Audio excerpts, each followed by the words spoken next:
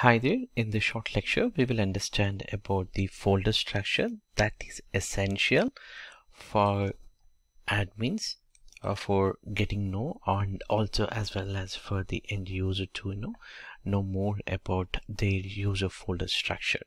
So the best thing would be, before you store and organize your own files, it is very important to understand the folder structure that is already offered by Microsoft Windows 11, so that you can work within that structure, so that it would be easy to establish that organizing method. So within this folder structure, which is by default, so you might see more folders, but we'll come to later if you see more and what are those and why they are available here. For example, if I just go to the folder options, some of them are hidden state.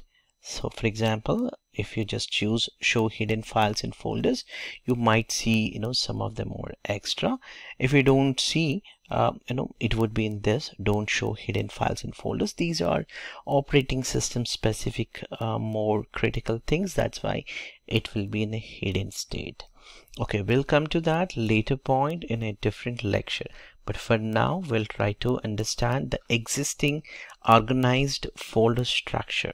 So if you install any kind of applications, for example here Microsoft Mail, this got already got installed by Windows 11 by default, or such things, whatever you see here, some of the applications like Office, these applications, when you install these applications will come either any of this folder based on the application, if it is a 32-bit or 64-bit. So all the 64-bit will come directly to program files.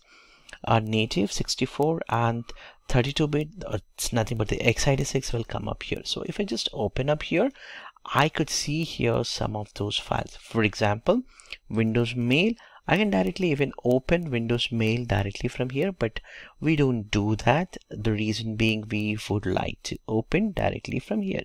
But in the backend, if you just go to app settings, in the backend, it actually points to that installed application folder. All right, and if I go back to Windows, there's a C folder, C drive. Then you could see here there's something called Windows folder. This is a core folder which consists of all the operating system specific core files. This is this also gets installed or will get created when you install Windows 11 operating system. And the other important folder would be the users. So when you talk about the users, the user accounts that are used to log in here will represent at least one folder here. So you see here my current user account. So if you want to find out what is that user account, just click on start button with a right click, go to command called run and type cmd who am I. Then it will represent the computer name followed by the username. So in this case, my user account name bpower, and then if I just open up this has a really organized structure. You could see, for example, what it does is it actually gives an option for us to store all the video files just inside of this videos, and similarly all the documents should store within this, and also your favorites, that's a favorites from your Chrome browser, gets stored here.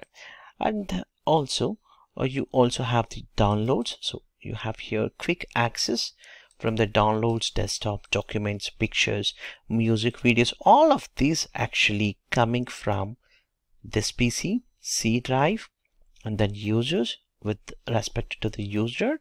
And then all of these are actually representing, for example, music to music, videos to videos, and downloads to downloads, and documents to documents.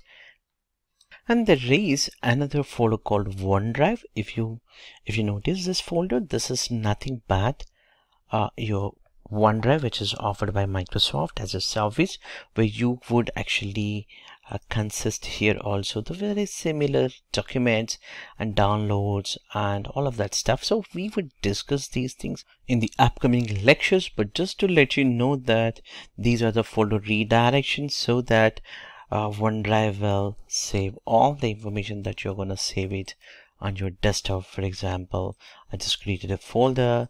This folder gets actually syncing to direct to the OneDrive. So if I just click on desktop, the folder gets synced up. So this way I'm actually saving all the relevant data of end users.